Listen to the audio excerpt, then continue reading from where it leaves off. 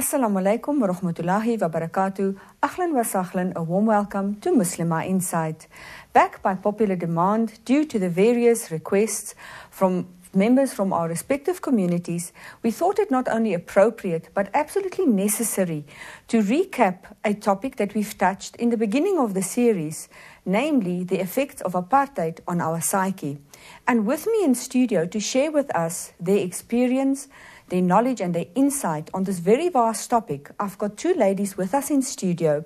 Assalamu and welcome Sister Suraya Bibi Khan, who is a activist as well as a mother, a wife, and a very active social person involved in community work, as well as Sister Sharmila Garni, who is also an activist, very involved as well in community work, mother and wife. Assalamu alaikum and welcome to both of you. I really thank you for taking out the time and joining us here on set today. As I've mentioned, it is a topic that is very vast, yet it is very important that we try to do justice to this particular topic in this program, inshallah. And I would like to start off by asking if you both can share with us and the viewers, how did you come into being an activist, a political activist? What happened in your life that you became part of the struggle, and what role did you play in it? Sharmila. Shukran, Adila. I'll start off by saying that I grew up in a township in the Western Cape, Cape Town in particular, where our parents were forcibly removed, particularly from District 6, but also in our community going to school as young children, and that is primary school and high school, we had to stare down the barrels of guns because people were protesting at the time. And that is how the involvement started from a young age, and to see the suffering of our communities. And the topic that we're going to speak on, you know, various researches that has been done indicates the effects of forced removals and violence perpetrated by the then apartheid police upon young children and communities. And that's where it started from. I joined the Muslim Students Association, were recruited into the Muslim Students Association, and then into the bigger organizations that stemmed out of the Muslim Students Association. And Auntie Bibi will maybe mention those like the Call of Islam and those type of organizations. Then after that into formations where everybody came together into the UDF, including the labour movement, and then eventually into the current party that's leading our country, the ANC.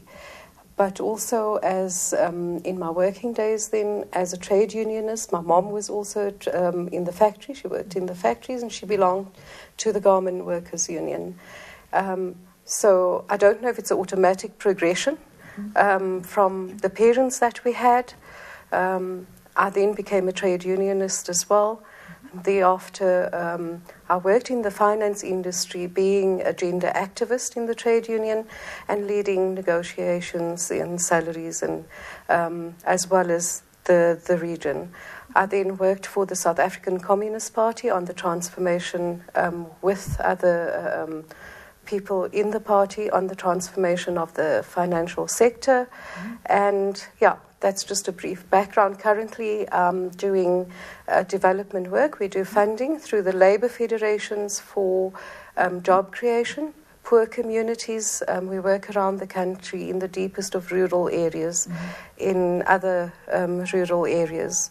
Yeah, and that is briefly. Wow, mashallah. Yeah. That's really, you can see in what you've mentioned, there's a lifetime of very good experiences that we can learn from. Sister Suraya? I think it starts up about the same thing, you know, because it was Safai Town. It was the removals in Safai Town. I was very young at that stage. So didn't really understand until later years when I got married, and then I started looking back and understanding what it was that my father and my mum instilled in me. Because I grew up in Everton. And Everton, it hadn't the 61 that took place in Sharpeville was in later years. So Everton was this wonderful environment of being next to Goko and Mrs. Johnson and Mrs. Mulifi, and growing up with parents.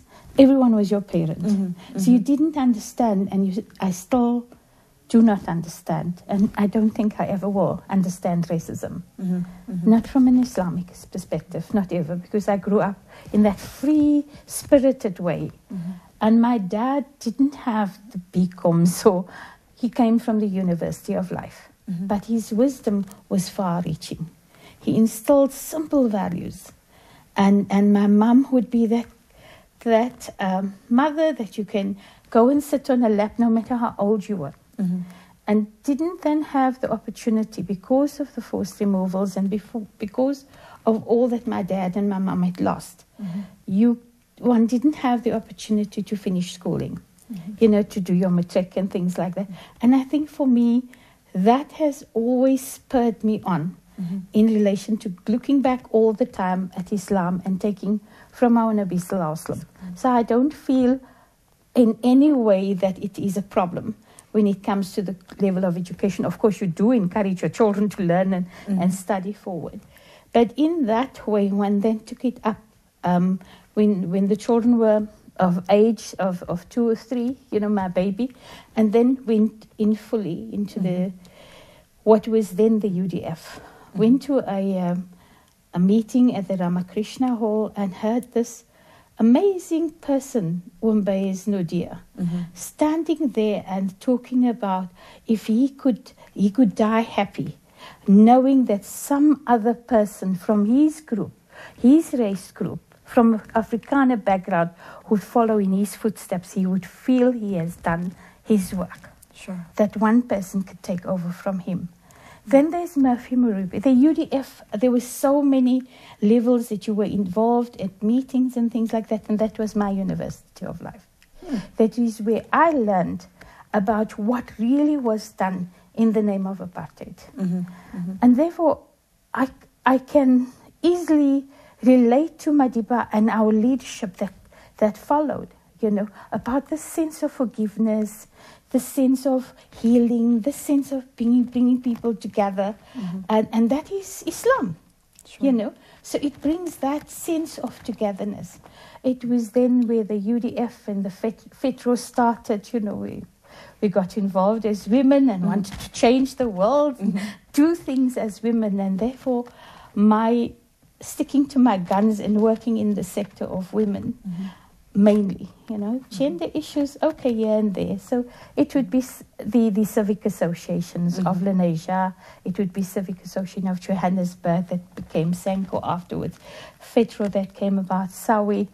We started a women's empowerment group of Women's Institute for Leadership, Development and Democracy, and Umbay said, "Maar julle maak nou dit wille vrouens, How can you do this, wild woman?" We said, "Yeah, Umbay, but with a double D. Democracy and development goes together, So mine was always in the field of doing development work and wanting to change and transform because of the peaceful manner in which our country turned over from where it was. One holds on to that memory. And that's why the call of Islam was fundamental in the early 90s for me, because prior to that, I was UDF. I was like very clear that I'm mixed. I can't stick to any one particular group if it's a race group. I want to work with everyone because we're all human beings that Allah Ta'ala created. I can clearly see from what you both have said, the growing up during the apartheid regime, it has clearly shaped and formed where your life was going to lead. Plus the fact that you're obviously Muslim and Allah Ta'ala has chosen you for this path, because clearly you've played both a big role in where we are today, where we find ourselves as Muslims today. And what I would like to ask is, in your experience, looking at the effects of apartheid, what effect did it have on social cohesion? I was checking it out this morning and realized the UDF was social cohesion. It was bringing together people from various backgrounds and groups. It was faith-based. It was businesses coming together. It was your unions. It was your workers, your layperson. It was across the board. So it brought everyone together on a common purpose. And that purpose was to rid our country of apartheid. Sure. On that note, it is unfortunately time for us to take a short break. Hold that thought. We're back after the break.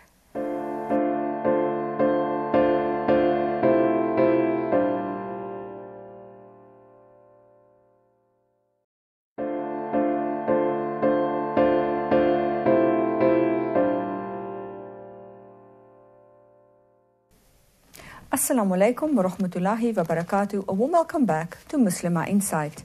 Today in Muslima Insight, we are once again recapping the topic, the effects of apartheid on our psyche. Before the break, we were looking at the question of how apartheid affected social cohesion. Sister Suraya, you were busy explaining to us and we had to go to ad break. Can you just recap for us? I know, because the UDF started in the Western Cape. And the call of Islam was started in the Western Cape. The manner in which he started, I think Shamila would be best placed to explain on that. For us, when it came to Johannesburg, to what was called Transvaal then, to Gauteng now, the manner in which people rallied around, you would see the meetings and everybody was on a very high moral the moral high ground was with us. It was, apartheid was wrong for anybody. Absolutely. To have that sense of arrogance, of superiority, which is what it was, for my eie and for jou nie, kind of thing. So people rallied around that, and that was our strength. The social cohesion we need to build back into society now, because people have split up since apartheid. It was, it's no longer where we care for one another. There's a lot of selfishness that has come into society, if I may say that very bluntly. We're not as caring as what we were in those days. Sure, and definitely. it's as if when you struggle, you care more. Yeah, it is. Shamila? Yeah, I think there was more negative than what there was positive in the effects that apartheid had on social cohesion. What I can say, I don't know if you want to view it as a positive, but for us growing up as a Muslim family with all the whole road, all the families in the road were Christian, but we grew up as brothers and sisters. And that was, amazing for us. And not only that, the support. We had to rely on each other for any little thing, be it illness, or the person across the road or next door didn't have a piece of bread, or you yourself didn't have a piece of bread. Your Christian neighbor would say, I can give you this because this is halal. You can't have that because that is not halal. And so be it with whatever celebration there was, and that was the social cohesion within those communities at the time, because we had to rely on each other. But not only that, they looked after each other. It was the adab and the akhlaq towards your fellow human. Exactly. And it was that they would look out for you, and if your parents weren't at home, they would tell your parents if you were naughty or if you were rude. And that was, I think, a little bit of the positive out of it. But the negative part of it was that you knew that you couldn't go across to the other side of the road because you were inferior. And that is the mindset that we need to deal with still, because there is still after effects of this. And, going forward, how are we going to build this social cohesion again? Because now we are an international community. And I think what had happened was that we weren't exposed to the outside. So post-1994, there was this big open world out there. And like Auntie Bibi said, it became about me and how I can achieve more and accumulate more.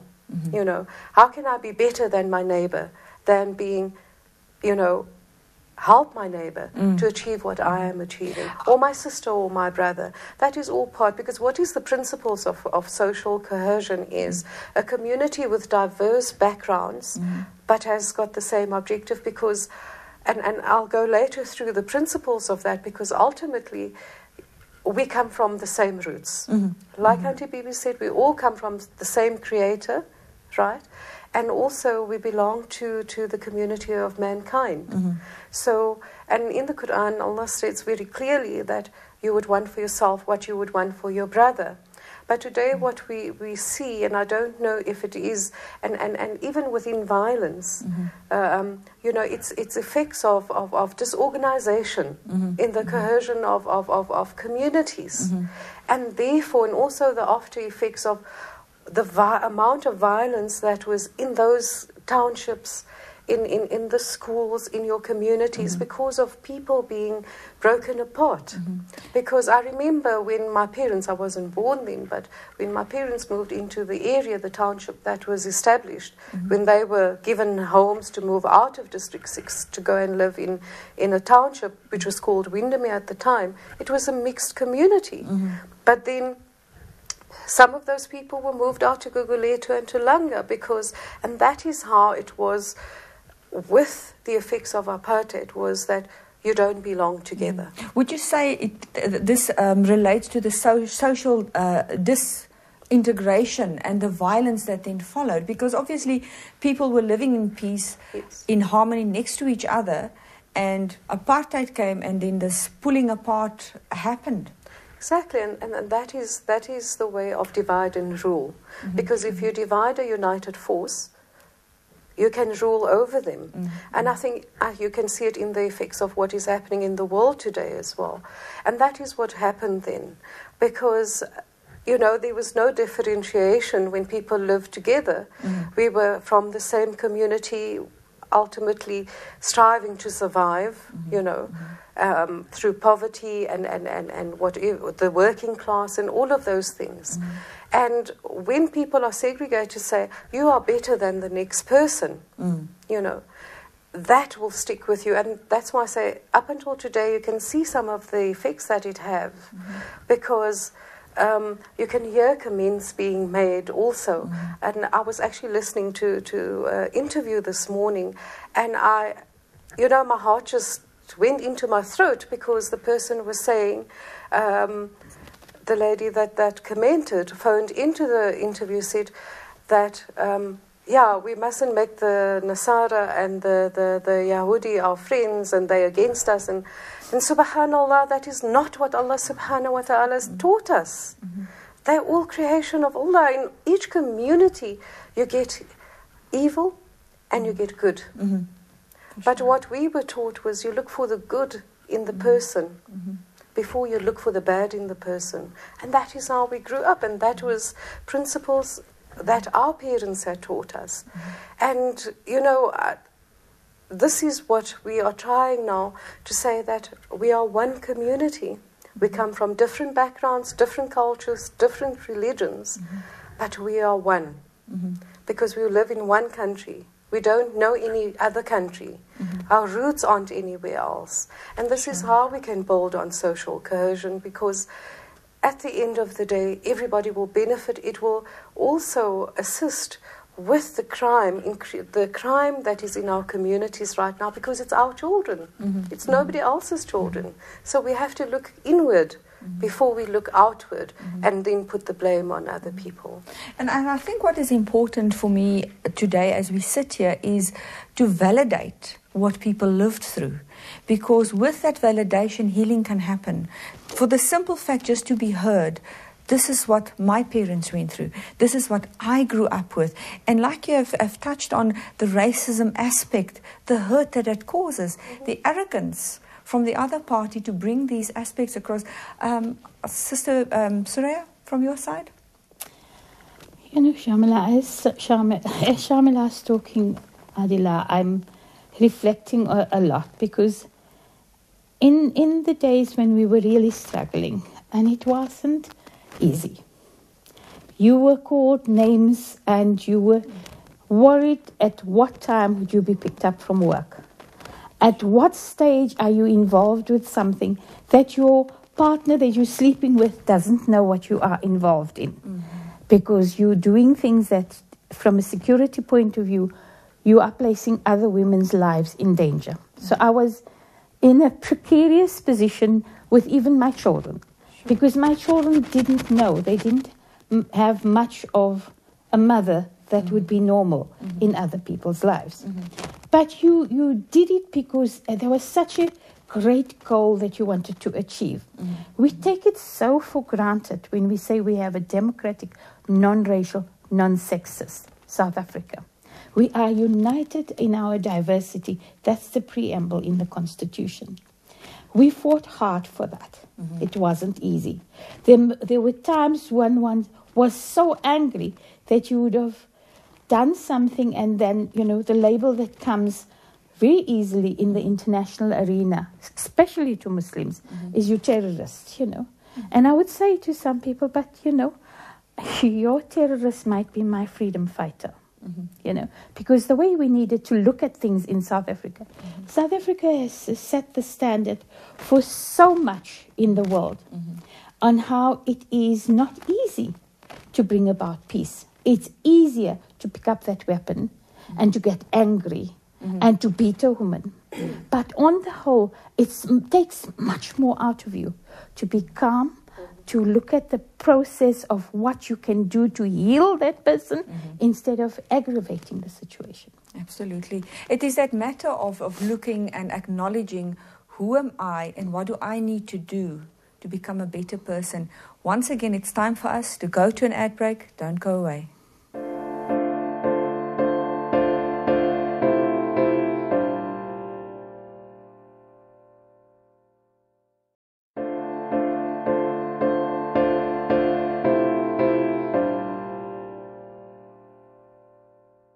Assalamu alaikum wa rahmatullahi wa barakatuh. A warm welcome back to Muslima Insight. Auntie Suraya, before the break, we were touching on some of the effects that apartheid had on the social disintegration, the violence that followed. Can you just elaborate for us on what you were saying? Shamila, if one looks at the point of the call of Islam, how it was established, in that broad social cohesion of everyone coming together to form the UDF. And then one takes it to an international level and say, what is the United Nations? The United Nations tries to bring that about. But you have bullies in there, as you have at any time in any situation. But people are coming to South Africa to find out, how did we deal with the whole question of what was on our statute books, what was practiced by law in this country, and yet in their countries it wasn't on their statute books. It's not in their law, but they practice it.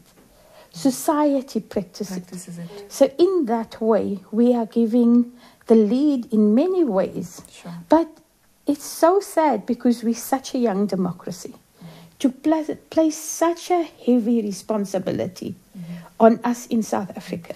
I want to come in there, but surely Allah subhanahu wa ta'ala in His wisdom chose South Africa for a purpose, for a reason.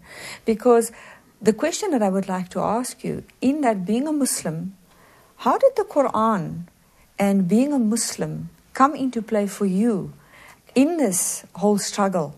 Because we survived it, and like you say, we are now the front runners, we are the leaders in this. What can we say to the people out there? What helped you through this whole process? Attila, like I said, we came from humble beginnings, and my mum and dad were not so perhaps well versed in school, your secular education, but they knew Islam because it was oral, it was passed on. You learned how to read the Quran. You didn't understand what it's saying, but your essence of being a Muslim, you embraced the Quran. You embraced what was imparted to you in a way that you knew that it was, you stand up for truth, you stand up for justice. Sure. Call of Islam was established to stand for justice against oppression, even if it's our own, And in that way embodied a lot of what one could say is, every Muslim could say, yes, we identify We could identify with what was coming out. And it was a few of the brothers that took the role. They weren't well accepted in the broader Muslim community because there was that element of fear that you must obey, the law of the country and blah. And there was a contesting of views and opinions, which was healthy, because Allah Ta'ala gave us minds to think, man, not to be followers all the time.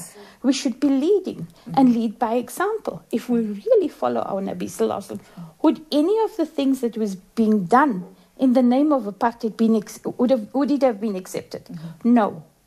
Sure. We would have stood firm and said, and that's what we, alhamdulillah, then had a group of brothers from Cape Town coming to Transvaal and engaging, and that's how they spread it. But it was very small because people were scared. There was an element of fear, Shamila.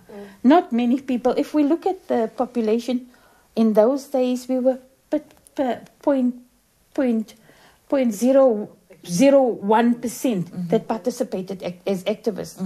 You hear now how every person was involved in their small way in standing up and saying no in themselves.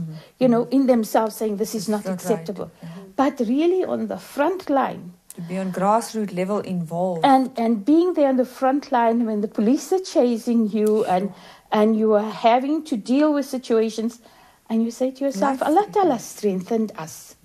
Allah Ta'ala gave us so much strength to stand firm against that oppression, which was done in the name of a race. I'm a better. Because that is what apartheid, the effects of apartheid, the mere fact that we now have to work so hard for people to be installed with a sense of dignity, of being a human being, and knowing that even if you're a beggar in you there, that you are a human being. You are worthy. You are worthy as a human being. Where a person with a disability, Allah Ta'ala knows what Allah Ta'ala made the child be disabled. There's a special poem, in fact, that the people with disabilities have. And they say, a heaven's special gift, where Allah Ta'ala chooses, you are chosen to be the parents of that child. A beautiful poem. I shared it with some people in Baghdad, and they put it in the newspaper. We have now to work beyond our borders. But we are sitting with such an influx of people on this continent coming into South Africa, and the diverse versions of Islam that we're having to deal with is sometimes, can we manage this without being judgmental? Is frightening. Sharmila, from your side? Yeah, look, I think also the strength that we draw, even in the Muslim Students Association at that time, I was still at school then, long time ago, was from the strength from the Quran. And even in the call of Islam, even up till today, we take particular verses and then we draw the knowledge out of when Allah subhanahu wa ta'ala speaks to us through those verses and giving us guidance. And that is what actually happened. But also taking from the sunnah of Rasulullah sallallahu alayhi wasallam, and that is how we became strong. Our hearts became strong. And, for us as women also, it wasn't easy. We had many comrades that were arrested and tortured and all of this. And some of them are no longer with us today. And you remember their families. And then we had also lost Muslims in the process that left because their communities condemned them that they were participating in kuffar politics. Sure. And we had to, some of us, and we don't take credit because only Allah subhanahu wa ta'ala gives hidayah, but with the help of other brothers and sisters, bringing them back slowly and all of that, and the support that has been provided. So that is where we came from, and it was from the strong foundation also that our parents, they might not have been freedom fighters or activists, But they knew that it was wrong, and the foundation that they set for us and the examples that they set for us, because in the Western Cape, in Cape Town, our parents used to talk about Sissy Gaul and all the others. Our karamats, our mazars, they were freedom fighters, and they would relate that history to us.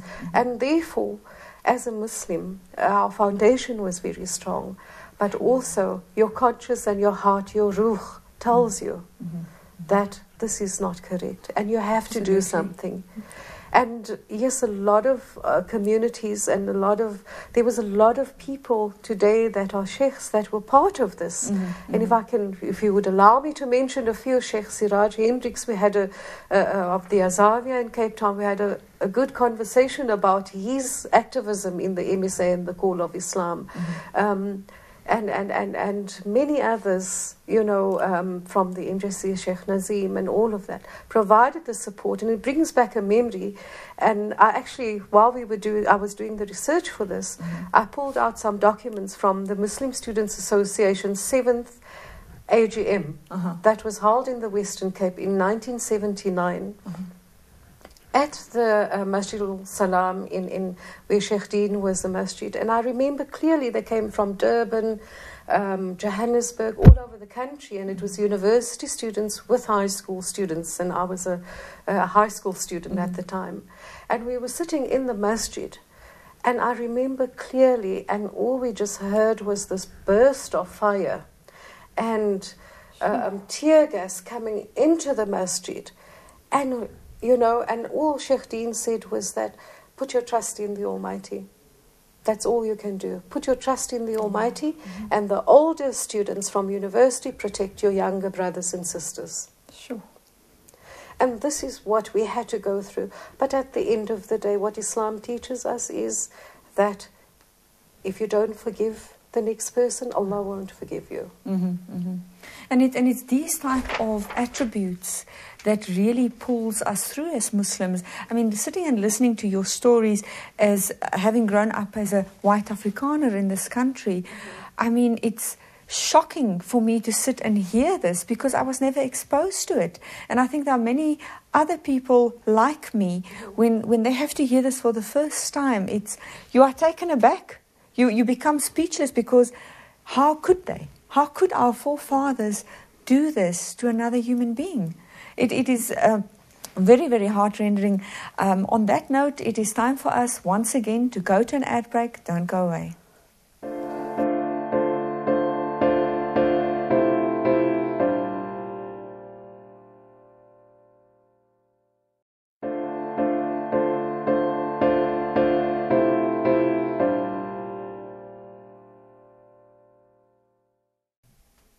Assalamu alaikum wa rahmatullahi wa barakatuh. A warm welcome back to Muslima Insight. Before the break, Sister Shamila, you were relating to us a very heart-rending story of how shots went off and tear gas was thrown into a masjid. And I mean, if I just have to place myself and my children in a situation like that, what fear goes through the minds and the hearts and the souls of those children and of yourself?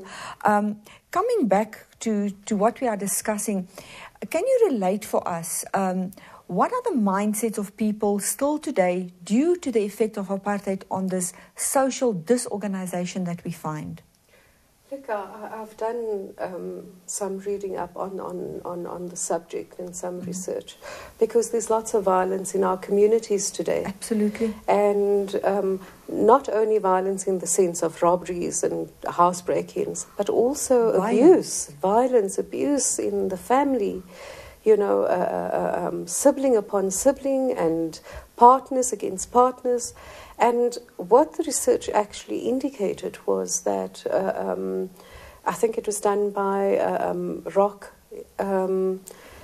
that because of the effects of apartheid had, when people were then sent into, or the families were disintegrated, and there was, a migrant labor, and families were broken apart. Some were sent very far out of town or wherever they were broken up and sent to.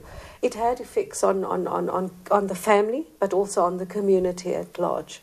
and the violence that they saw in their communities. Because what also came out of apartheid, and which was, I mean, I don't know when those files will be opened, but the apartheid government used drugs and alcohol to undermine our families and to undermine communities. And they were the ones supplying it and making it available in our communities to subdue the uprising, to get children hooked onto these things. And that caused a lot of violence, gang violence and all of these things.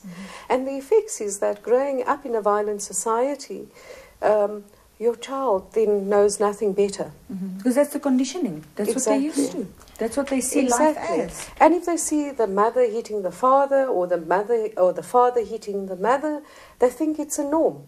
So the violence, it was not all political, it was societal as well. But it was the effect of Exactly. what the parents lived through. Exactly, because it's also sometimes how many times out of frustration don't you feel like smacking your youngster, you know?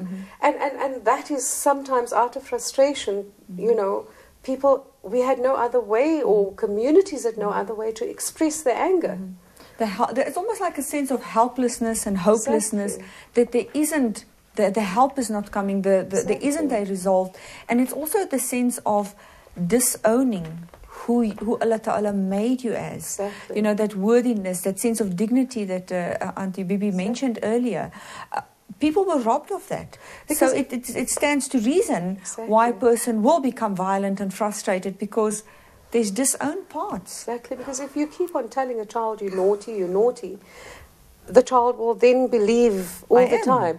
So as communities, we were told that we're not bright enough, you're not worthy enough, you're less a person, you're not a human being, and all of these things. But it was very selective, even in our own community, Shamila. It was based on the color of your pigmentation. And therefore, if you were fairer, there was a different way you were treated. Families within themselves adopted that stance as well. You know, and we must acknowledge that. We can blame everything on the state and apartheid, but when people took ownership and made apartheid work for them, so that it was working for them in corrupting society, businesses, you name it, you can across the board name people who you knew benefited from the previous regime. They had access to the, what was it called, Union Buildings, not White House, I almost said White House, but they had access to Parliament and things like that. That's why the tricameral, when the real uprising re-emerged, because of the tricameral elections, you saw youngsters being beaten in front of you, boots stamped on them and things like that. You saw atrocities that you don't even want to remember, because it affects your psyche, and then you become angry, and that's not the response we need today. It means we have to have level minds to say, how do we move forward? How do we heal? And that's where Saweet, as a platform, when we had it in 2003, we were shocked. We were absolutely shocked when the Afrikaner women came and told us what they had undergone. It was a diverse community in Saweet coming together in 2003 in those army tents. And we started sharing, because we said we needed to build onto healing. And when those women told us what they had gone through, and what they had experienced, and African women, all women started sharing, and we said, oh, it's so beautiful. Now we can see one another as woman to woman. We can talk to one another and not look at your race or your religion, and talk to one another, women, because that's what Saweet is. We do dialogue, irrespective of what level you come from, you engage, And through that, hopefully, inshallah, we will have a better understanding of one another's pain. Some of us can be very open and express our pain very easily. Others of us are still very much, it's like, people were about cancer. You didn't share it because it was, it's skaamte, So it's not to share, because our sisters are still being beaten up. And it's got nothing to do with apartheid, because it comes from... Those are the effects that is left behind. But is it the effect, or is it us as Muslims that do not go to Quran and say that we use Quran selectively sometimes, I think for me it's a combination of the conditioning that came from apartheid, all the disowned parts of a person's being, and the lack of following true guidance. But because we've got the Quran, we've got the Sunnah, but healing needs to take place. I think what we didn't deal with as Muslims, we tried it with the Muslim convention that we had when we were trying to say, how do we engage with the apartheid regime as Muslims after all that had been done? So there was the conference that was held in Cape Town. And in that conference, it was amazing what was taking place during that process, We had some brothers standing up and saying we can't, we're too small a community to make an impact and all that. But we dealt with it from Quran. We dealt with it from the Treaty of Hudaybiyah. We used the Treaty of Hudaybiyah, what had happened, how and what was the instruction, and therefore on that basis entered into the negotiating process. Because many of us felt, nee man, jy het verkeerd gemaak, I don't turn the other cheek, In that process, we need to also, therefore, as Muslims, engage and let's be honest with one another. People are hiding behind what they had done in the apartheid regime and misused their position as Muslims, having access to the previous regime and influencing things. We need to deal with that, Shamila, so that we could overcome that hurt as well. Because some of us still try to deal with it, but ons is nog bietjie kwaad. Because they did it in the name of Islam. And it was wrong. It is wrong. Absolutely. I agree, Auntie Bibi. I think that we're only human. Even though as much as we say that you have to lighten your ruh, you have to forgive. But at the end of the day, you still have a little bit of anger. People deal differently with the anger. But for us, we are part of this country. We are a nation. And we are Muslim. Some of us by birth, others, by embracing Islam and coming into the deen. But at the end of the day, like I said in the beginning, we all a creation of Allah subhanahu wa ta'ala. Every living organism on this dunya is a creation of the Almighty. And therefore, what Auntie Bibi had said, yes, there is people that benefited from those days. But we need to deal with that. But we have to be honest with ourselves. Also, within our own communities, we have our own prejudices. So how can we build a nation when within our own communities, within our own families, there is still these differences? And that we cannot blame on apartheid. Absolutely. And I think there's a sense of personal responsibility where people need to stand in the mirror and say, I am responsible for X, Y, and Z. And if the person needs to be apologetic or come and ask for forgiveness, let that be so. Let us start to build bridges so that the forgiveness process becomes easier. I want to ask you, because we are in the last segment, to quickly touch for us on, you touched earlier on the principles of social cohesion. Can you just elaborate for us? I'm just going to do it briefly, and it's a document that was done when discussions were going on with regards to how we're going to build a nation and social cohesion. And what it says here is, and I'm going to read it to you, and it says, nation building in the sense and in the context of South Africa cannot be perpetuated of the hierarchies of the past based on pre-given or ethnical, engineered and imposed divisions of people rooted in prejudice, discrimination and exclusion. So what this basically says, and if you look at the Islamic context of what it is that you have a prejudice, that you discriminate, that is your ego, right? That is your nafs. So as individuals, it starts with us. We have to deal with our nafs first, with our egos, to think, I'm better than you. And that is when we can start building. But it starts within your own home, within your own families. And you go and you look at families today. Brother and sister, uncle and niece and nephew and whoever is, I'm better than you because I'm accumulating. The mindset now is we're free, okay? We're free, we can do business. And We can accumulate as much as we want, but I don't want the same for my brother and my sister. It's almost like a competitive kind of outlook. So how can you build a cohesive society when you can't build a cohesive family?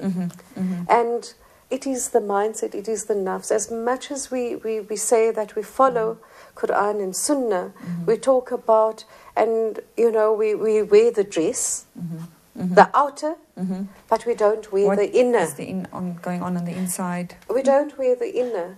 And then we ask and we say, but why does my domestic helper rob me of my jewelry? You know, why does my the person that comes and does my garden, you know, steal my scissors or something like that? Because I don't have heart. That person is suffering. Okay, I don't treat him like a human being. I don't see him as a human being. I see him as a lesser human being. So how can you build that person love you and love your deen? It's a concept of Ubuntu. Exactly. In other words. I just quickly want to say this. You know, the people talk about the first sin or the original sin and the tree and the apple and the story. For me, it's Habil Kabil. It's about two brothers and what was done in that time. You know, so we need to look at it from that point of view so that we can move past it and inshallah heal, because to divide is easier than to unite. And the uniting is the social cohesion. Uniting, you know, everybody across the board, in your street, in your neighborhood, not being selective. And I think it touches for me a lot on the overcoming of the ego, because the greatest struggle in the way of Allah is mastery over the self. And I mean, it cuts for me both ways. As much as we talk about the accumulation of wealth, on the one hand, is for the wrong reasons. The wealth is, the responsibility in having that wealth is not lived up to for many. There's also the inferiority complex that others are sitting with, and all of that needs to sort of come together for us, in my humble view, that we need to move forward. Unfortunately, we have run out of time.